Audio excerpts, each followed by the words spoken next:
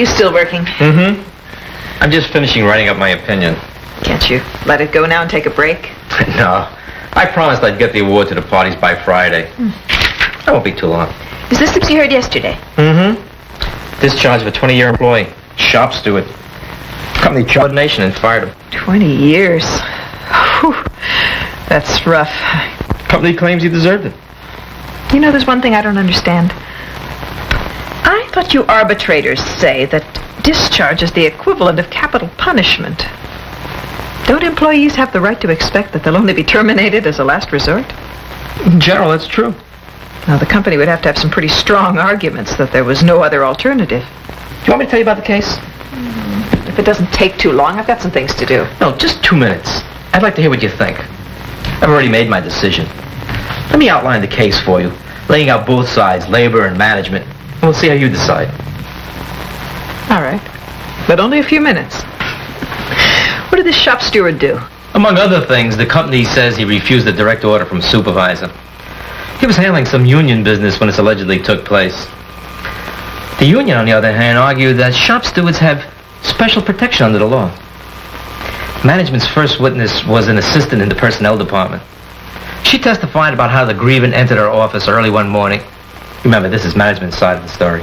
Damn it all, Mary. I just saw Gus outside and he's still doing that temporary foreman's job. What kind of an operation are you running here anyhow? Slow down, Mac. What's the problem? For Christ's sakes, didn't I tell you he isn't supposed to do that work anymore? What the hell do you think that we have this contract for? Here it is in black and white. An employee from the bargaining unit may work as a temporary foreman for a period not to exceed 90 days in any year. Gus's 90 days is up. If you don't switch him back, he's going to lose his seniority. That's a hell of a way to run a business. Oh, wait a minute, Mac. You don't have to swear at me. This is the first time I've heard anything about this. Let me check on it and I'll get back to you. Sure. No one knows a goddamn thing around here.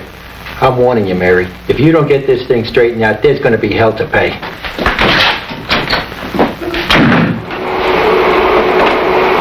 Hey, Gus, you got to clear out of here. What? You can't stay on this job anymore. Hey, Mac, I don't know. I was just Listen, finishing. I'm telling you to leave. What's going on here? Mac, what are you doing in this department? My job, buddy, my job. Hey, look at Blockhead. I happen to be here on official union business, so clear out. Do you know what's going on? Well, I'm not sure. Mac, You keep out of this.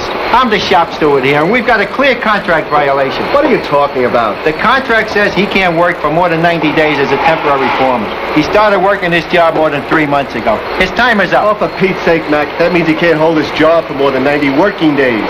That's 90 days, Monday through Friday.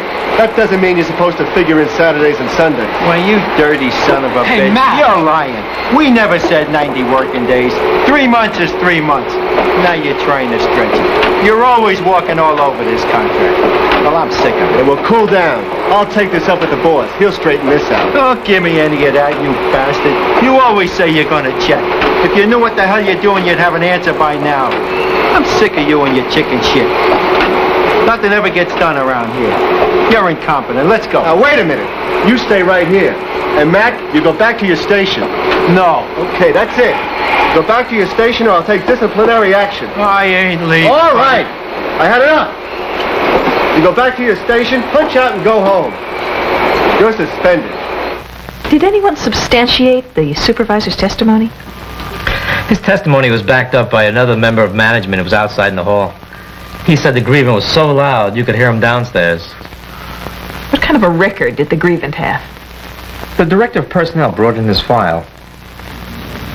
It's a pretty bad record. I would appreciate if the witness would keep her personal comments to herself. We don't need her characterizing the grievant's employment record in one way or another. That's for you to decide. Would you read the record? Within the past 3 years, failure to call in when he was absent from a shift, verbal warning. Removal of notice on the company bulletin board without company approval, verbal warning. Repeated failure to punch his own time card, written warning. Unauthorized operation of company equipment, 1 day suspension. Fighting, 3 days suspension. So the company now charged him with insubordination and suspended him. Yes. But I thought you said he was discharged. He was. 2 days after the supervisor suspended him on the floor, The company came back to him, told him they had investigated his case, and that he was fired. We reviewed your case and looked over your past record. We decided we can't work with you anymore. You're discharged. Why did they decide that? At the hearing, the company's attorney listed the charges against him. The grievant here is guilty of a number of abuses, just one of which would be sufficient cause to justify the discharge.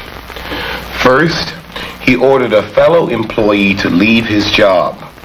Mr. Arbitrator, I submit that in so doing, he overrode management's innate prerogative to assign, supervise, and direct employees in their work. I ask you to consider what would happen to this firm's operation if employees began taking orders not only from management, but union representatives as well. Second, and equally as important, the grievant refused a direct order. This is a classical example of insubordinate behavior. And if all of this were not enough, third, this man before us threatened and intimidated not one, but two representatives of management. I'm warning you, he said, if things don't work out the way I want them to, there will be hell to pay. This he said to a company representative. And when things did not work out as he wanted them to, he assaulted a second representative of management, pushing him and physically threatening him with his hand. The grievant we maintain showed the utmost contempt for management, using abusive language which by any standard is unacceptable to any reasonable human being. The union has argued that union officials cannot be treated in the same way as ordinary employees. This company does not disagree with that point, as long as union officials behave in a responsible manner while conducting union business. The behavior displayed in this case exceeds any protection a union steward might have. The grievant was not only grossly insubordinate, but also showed the utmost contempt for management in the presence of other employees. If employees see their elected officials getting away with such behavior, they will think that they may too. As a representative of his fellow workers, he should have acted responsibly and with discretion. This he failed to do. Was that primarily the company's case? No. Management also talked about the grievance past record and about the fact that they had cause to discharge him. The contract indicates that the company must have just cause for dismissal. It should be very clear to the arbitrator that the company followed all the necessary steps in getting to the point where we are today. We followed all the standards of progressive discipline. He received lesser penalties for minor offenses and greater penalties for major offenses. We don't want to fire someone. We want to help him improve. But an employee must go halfway. We can't do it all ourselves. We first suspended the grievant. We had every right to do so. The manager warned him that he would be disciplined if he did not follow his orders. Every employee should know that when he is insubordinate, he will be disciplined. Only after we carefully reviewed the case did we actually discharge him. As shop steward, he should have understood the nature of progressive discipline. He received a verbal warning, a written warning, a 1-day suspension, and then a 3-day suspension. The next penalty is discharge. He should have known that one more infraction would have meant that he was up and out. The company has always been fair in assessing penalties with its employees. It has been so in this case. Arbitrators may or may not agree with the decision of management to terminate a grievant, but they must be careful not to substitute their judgment as to the appropriate penalty for that of the company. unless it can be shown that the discipline imposed was arbitrary, capricious, or discriminatory, a clear abuse of management discretion, they should not change the company's decision. The minds of reasonable people may differ as to the degree of discipline, but an arbitrator should take great care in not usurping the function of management. The company was neither arbitrary, capricious, or discriminatory in its action, and its decision in this case should prevail. Well, I have to admit, it sounds pretty bad. The company argued that even though shop stewards are union representatives, they're also regular employees. As employees, they're subject to the same reasonable rules and regulations that apply to all other workers. Where does it say that shop stewards are protected? That goes back to the Wagner Act and Taft-Hartley. Employers cannot dominate unions or interfere with their lawful activities. Well, I guess I have to agree with the company. If you overstep certain boundaries, you're subject to discipline, just like anyone else. Wait a minute. You haven't heard the union side of the case. The testimony the union presented was slightly different. The grievant was the union's major witness. I got to work at about 8 in the morning. I always try to get there a little early in case there's been a problem from the day before. I like to handle these things as much as possible on my own time because I don't want a hassle from my foreman. And lately, I'd say for the past 2 or 3 months, there have been a lot more grievances to handle. There have been some changes during that time. New division manager and a new supervisor in the department where Gus is working as a temporary foreman. At first, I thought maybe they were so busy they didn't have time to talk over some of these things with us. But it soon became perfectly clear what they were up to. They either let grievances sit, and boy did they pile up, or they went around us and talked to the employees directly. You may think that this business with Gus was a minor thing, but it wasn't. It was the same kind of shit problem that we had to deal with every day. I had talked to them about taking Gus out of his management job 3 different times. They wouldn't even give me an answer. I was the laughing stock of my own people. Why belong to a union when you can't enforce the terms and conditions of a contract? So that morning I was looking over the schedule, and what do I see? Gus is still doing that temporary foreman's job. I didn't waste a minute. I beelined it over to Mary's office. You free, Mary? Here, Matt. Come on in. What am I going to do, huh? Just what am I going to do? Those guys are driving me crazy. Oh, what's the matter? I've been trying to get this thing with Gus straightened out for a week. Look at this contract, huh? Am I blind or what? Read this, please. Yes? Gus's 90 days is up, and they aren't doing anything to shift him back. If they don't move him out of that foreman's job, he's going to lose his seniority. That's a hell of a way to treat an employee. I'll see what I can do about it, Mac. The division manager and Gus's supervisor are new. Between us, they don't know what's going on right now. Mary, nobody seems to know what's going on right now. We've got to get all of these things straightened out or there'll be hell to pay. You can't run a business like this. At that point, I decided the best thing to do was to go see Gus. He's an easygoing kind of guy, and I knew that if I didn't light a fire under him, nothing would happen. This wasn't just his problem. It affected the entire unit. The company claims that you directed Gus to leave his temporary foreman's job. Is that true? No, it is not. It seems pretty strange to me that Gus isn't here to testify. Mr. Arbitrator, he is out of order. He will have every opportunity to cross-examine the witness when I'm done. Our witness is totally credible and is in the best position to tell you what took place, far better than anyone else.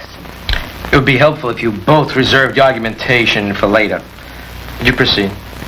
Okay, Mac. Would you tell us what happened when you talked to Gus?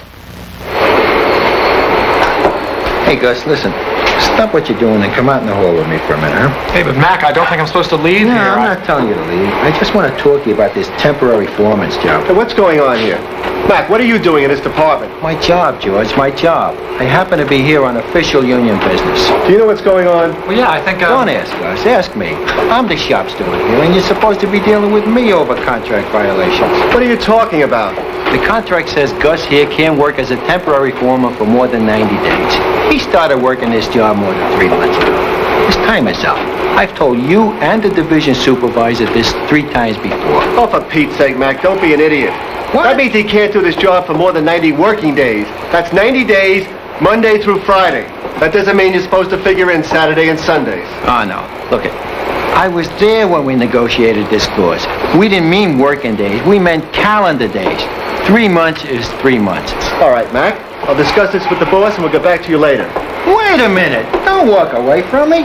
What do you mean that you'll get back to me? You've got a problem right now. Gus, you get back to work. And Mac, you get the hell out of this department. Now, wait a minute. Damn it all. I've had just about enough of this crap. I've got to get an answer. We can't keep drifting. This is a very important issue. Okay, that's it. You don't seem to understand. You're a troublemaker and you always have been a troublemaker. This is the last straw. Punch out and go home. You're suspended. The charge of insubordination in this case is ludicrous. Shop stewards are guardians of the collective bargaining agreement. They must police it and protect it from erosion and attack. To suggest, as the company has in this case, that shop stewards undermine managerial authority when they perform their function in a vigorous and militant manner is outrageous. If shop stewards must live in fear and trembling of possible retaliation from the company, they become totally ineffectual.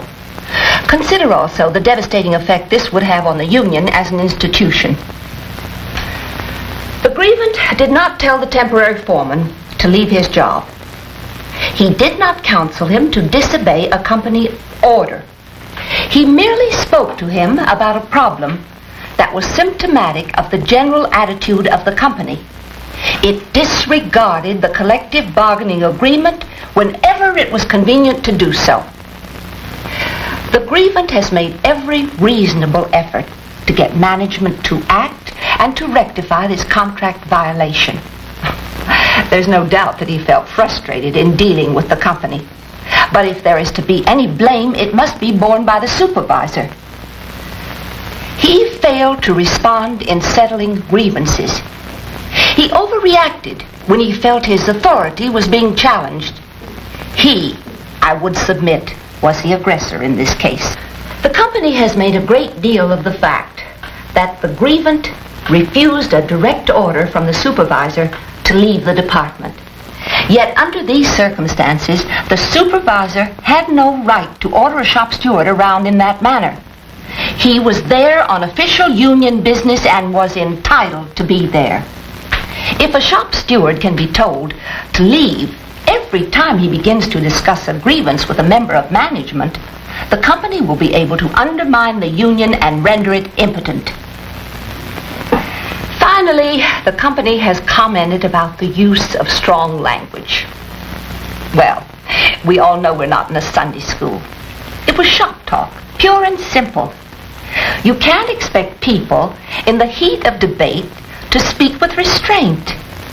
They were used in a general way. Nothing personal was intended. That seems to be a different version of what took place. But you have to admit the grievance record was pretty bad. In the union's closing statement, they spoke about his record and the way in which the company handled his discharge. The arbitrator must determine 2 things in this case. Was there wrongdoing? And if so, was the degree of penalty imposed appropriate? We believe that through our testimony, we have unequivocally shown that the grievant was not guilty of wrongdoing. The burden of proof rests with management. It carries that burden because the contract states that an employee may only be disciplined or discharged for just cause. Management must show, by at least a preponderance of the evidence, that the employee did precisely what he was charged with. In this case, insubordination. This management failed to do. We would further argue that the company was lacking in just cause because it acted both arbitrarily and capriciously. The grievant was first suspended and then later discharged after an investigation. That investigation was a sham. The company relied solely on the word of the supervisor. How can you have a proper investigation where the grievant is not even allowed to be present and where no key witnesses are asked their version of what took place? The supervisor served as witness, prosecutor, and judge, all rolled into one. The company had made up its mind in this case and did what it wanted to do. One of the principles of labor relations is that discipline should be corrective and not punitive. Discharge should only be the last resort. To uphold this discharge would be a gross injustice. The discipline does not match the supposed crime. We all know that discipline must be reasonably related to the seriousness of the offense and the employee's record. Let us consider that record. The union president, you will recall, testified about the grievance personnel file. Sure, there are a lot of things on Mac's record, but I have to think the company is gunning for him. That is pure conjecture on the witness's part. Can't we just stick to the facts? I believe you were telling us about some of these past infractions. Would you continue? Just about everything on here had to do with union business. Look at this one. Removal of notice from company bulletin board without company's approval. Now that happened just before the representation election. The company put up a notice directed at the employees telling them all the bad things about the union. Mac here tore it down. It wasn't until after the election was over before we got it all cleared up. And this not punching his own time card. What a trumped up deal. A shop steward can't always punch his own card because he's on special business. Why he got a written warning for that, I'll never know. The same's true for not calling in. And when he used the company Xerox machine to run a notice about a union meeting, they stuck it to him. They never complain if someone uses a Xerox machine to run off a notice about a church meeting or a company picnic. I see no reason, Mr. Arbitrator, to re-argue these previous penalties. These penalties were worked out in conjunction with the union or were determined by an arbitrator. Well, I think you should know that there's some, what do they call it, union animus around here? Wow. So, what did you finally decide? I know what I decided. I want to know what you decided. Hey, wait a minute. Where are you going? What did you decide? I'm going to start lunch. You're the arbitrator. You can make the decision. Lots of luck.